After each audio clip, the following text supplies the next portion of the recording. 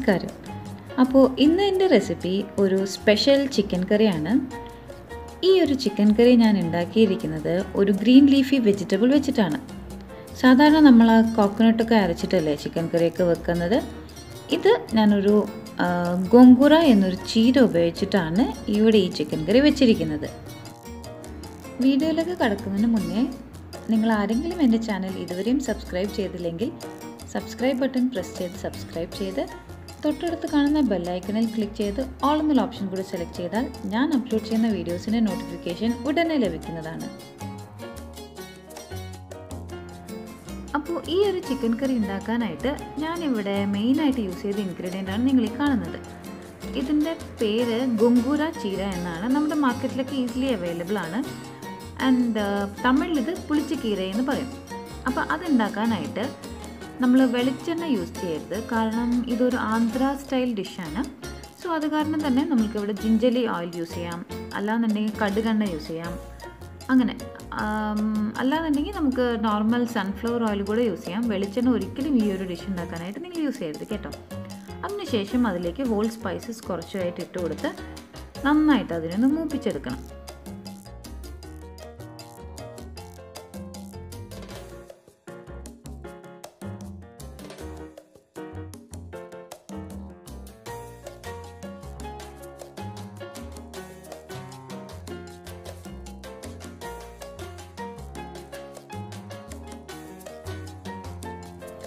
അപ്പോൾ മസാലകളൊക്കെ നന്നായിട്ട് മൂത്തതിന് ശേഷം പിന്നെ ഇഞ്ചിയും വെളുത്തുള്ളിയും പിന്നെ പച്ചമുളകും ഒക്കെ നന്നായിട്ട് ചതച്ച് വെച്ചത് ചേർത്തിട്ട് നന്നായിട്ട് മൂപ്പിച്ചെടുക്കണം. അതിനുശേഷം 2 സവാള അരിഞ്ഞതും കൂടെ ചേർത്തിട്ട് നന്നായിട്ട് ഗോൾഡൻ കളർ ആകുന്നത് വരെ വഴറ്റിയെടുക്കണം. ഇവിടെ ഞാൻ യൂസ് ചെയ്തിരിക്കുന്ന പച്ചമുളകിൻ്റെ അളവ് ഇത്തിരി കൂടുതലാണ്. അതിന് കാരണം എന്താണെന്ന് വെച്ചാൽ ആന്ധ്ര സ്റ്റൈലാണല്ലോ ഇപ്പോൾ ചെയ്യുന്നത്. അപ്പോൾ അവർ ഒരുപാട് നന്നായിട്ട് എരിവ് കഴിക്കുന്നവരാണ്. അതുകൊണ്ടാണ് ഞാൻ പച്ചമുളക് എക്സ്ട്രാ ആഡ് ചെയ്തിരിക്കുന്നത്. ആൻഡ് ഇതിപ്പോൾ ഇവിടെ ചേർത്തിരിക്കുന്നത് 2 തക്കാളി നന്നായിട്ട് അരിഞ്ഞിട്ട് അതും കൂടെ ഈ ഒരു മിക്സ്ചറിലേക്ക് ചേർത്തിട്ട് നന്നായിട്ടൊന്ന് വഴറ്റിയെടുക്കാം.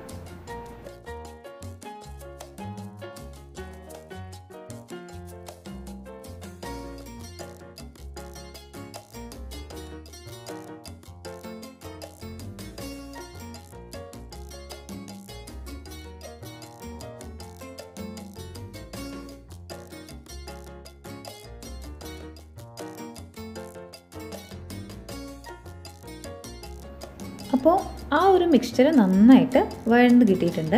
അതിനുശേഷം നമ്മൾക്ക് പൊടികൾ ഓരോന്നായിട്ട് ചേർത്ത് കൊടുക്കാം. 2 ടീസ്പൂൺ മുളക് പൊടി, പിന്നെ 1/2 ടീസ്പൂൺ മഞ്ഞൾപ്പൊടി,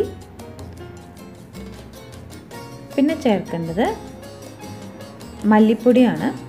അതൊരു 2 ടേബിൾ സ്പൂൺ വരെ ചേർക്കാം. 2 ടേബിൾ സ്പൂൺ മല്ലിപ്പൊടിയാണ് ഇവിടെ ഇപ്പം ഞാൻ ചേർത്ത് കൊടുത്തിരിക്കുന്നത്. അതിനുശേഷം കുറച്ച് ഗരം മസാലയും കൂടെ ചേർത്ത് നന്നായിട്ട് വഴറ്റിയെടുക്കാം. ഒരു 1 ടീസ്പൂൺ ഗരം മസാല ഉണ്ടാവും ഇത്. ആൻഡ് ഇത് ഞാൻ ഹോം മെയ്ഡ് തന്നെയാണ് ആക്ച്വലി.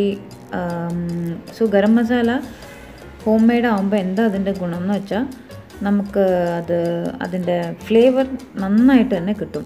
കടയിൽ നിന്ന് വാങ്ങുന്നതിനേക്കാളും വീട്ടിൽ തന്നെ ഉണ്ടാക്കുകയാണെങ്കിൽ അതിൻ്റെ ഫ്ലേവർ കുറച്ചും കൂടെ നന്നായിട്ടുണ്ടാവുമെന്നാണ് എനിക്ക് തോന്നിയിട്ടുള്ളത് എൻ്റെ എക്സ്പീരിയൻസിൽ. സോ ഞാൻ ഗരം മസാലയൊന്നും പുറത്തുനിന്ന് വാങ്ങാറില്ല.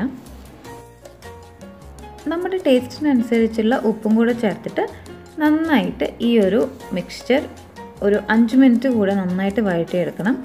അതിനുശേഷം നമ്മൾക്ക് നമ്മുടെ മെയിൻ ഇൻഗ്രീഡിയൻ്റായ ഗോങ്കുര ചീര, അതായത് ഗോങ്കുര ലീവ്സ് ചേർക്കണം. ഓക്കെ,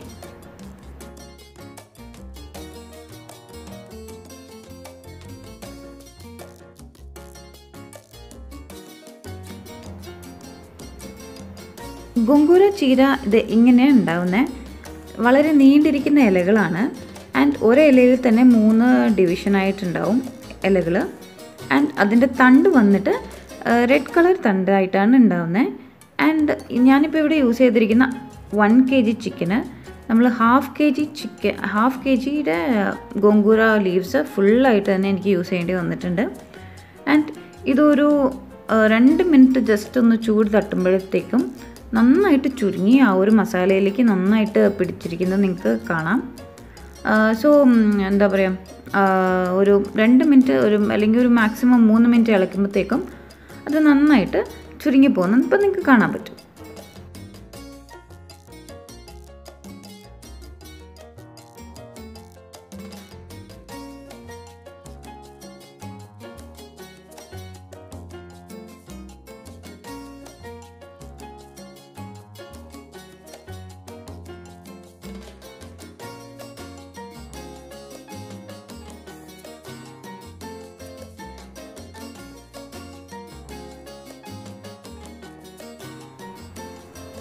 ഞാൻ ചേർത്ത് കൊടുത്ത ആ ഒരു ഗോങ്കൂര ലീവ്സ് ആ ഒരു മസാലയായിട്ട് നന്നായിട്ട് മിക്സ് ആയതിപ്പോൾ നിങ്ങൾക്ക് കാണാൻ കഴിയുന്നില്ലേ. അപ്പോൾ ഈ ഒരു സ്റ്റേജിൽ നമ്മൾക്ക് നെക്സ്റ്റ് ടൈപ്പ് കുറച്ചും കൂടെ ലീവ്സ് ആഡ് ചെയ്യാനുണ്ട്. അതായത് പുതിന ഇല, മല്ലിയില ആൻഡ് കറി ലീവ്സ്, ഈ 3 ലീവ്സും കൂടെ ആഡ് ചെയ്താൽ നമ്മുടെ ചിക്കൻ്റെ ഗോങ്കൂര ചിക്കനുള്ള മസാല റെഡിയാണ്. പുതിന ഇലയും പിന്നെ കുറച്ച് മല്ലിയിലയും പിന്നെ കുറച്ച് കറിവേപ്പില ഇലയും കൂടെ ആഡ് ചെയ്തിട്ട് നന്നായിട്ട് ഈ ഒരു മസാല നമുക്ക് ഒന്നും കൂടെ വഴറ്റിയെടുക്കണം. അതിന് മുന്നേ ഞാൻ ഗോങ്കൂര ചീരയെ പറ്റി കുറച്ചൊരു കാര്യങ്ങൾ പറഞ്ഞോട്ടെ. ഗോങ്കൂര ചീര കുറച്ച് പുളി ടേസ്റ്റാണുള്ളത്. അതുകൊണ്ടാണ് അതിനെ തമിഴിൽ വിളിക്കുന്ന പേരാണ് പുളിച്ചക്കീരൈ. സോ പുളിയാണ് ആ ഒരു ചീരയുടെ പ്രത്യേകത. സോ അതുകൊണ്ട് തന്നെ ഈ ഒരു ചിക്കൻ കറി വെക്കുമ്പോൾ നമുക്ക് ലൈം ജ്യൂസ് ആഡ് ചെയ്യേണ്ട ആവശ്യമില്ല. കാരണം ഓൾറെഡി പുളി നന്നായിട്ടുണ്ട് ആ ചീരയിൽ. പക്ഷേ അത് നമ്മൾക്ക് എടുത്ത് കാട്ടുകയില്ല, കാരണം നമ്മൾ മസാലകളൊക്കെ ചേർക്കുന്നതുകൊണ്ട് തന്നെ നന്നായിട്ട് ബാലൻസ് ചെയ്തിട്ടുണ്ടാവും. അപ്പം ഇനി എല്ലാ ഇലകളും ഇട്ടു. അതിനുശേഷം നന്നായിട്ട് ഒന്നും കൂടെ ആ ഒരു മസാല വഴറ്റിയെടുക്കലാണ് അതിൻ്റെ ഫൈനൽ സ്റ്റേജ്. അതിനുശേഷം ഈ ഒരു മസാല റെഡിയാക്കി വെച്ചിരിക്കുന്ന മസാല നമ്മൾ മിക്സിയിലിട്ടിട്ട് ഗ്രേവി ഫോമിലേക്ക് മാറ്റിയെടുക്കുകയാണ് ചെയ്യുക. അപ്പോൾ അതെങ്ങനെ ചെയ്യുന്നതെന്ന് നോക്കൂ കേട്ടോ.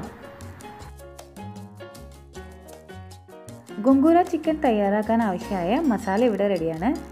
ഇനി ചെയ്യേണ്ടത് ഈ ഒരു മസാല ഒരു മിക്സി ജാറിലേക്ക് മാറ്റിയിട്ട് നന്നായിട്ട് അടിച്ചെടുക്കുക. അതായത് നമുക്ക് ഗ്രേവി കൺസിസ്റ്റൻസിയിൽ ഒന്ന് അടിച്ചെടുക്കലാണ് നെക്സ്റ്റ് സ്റ്റെപ്പ്.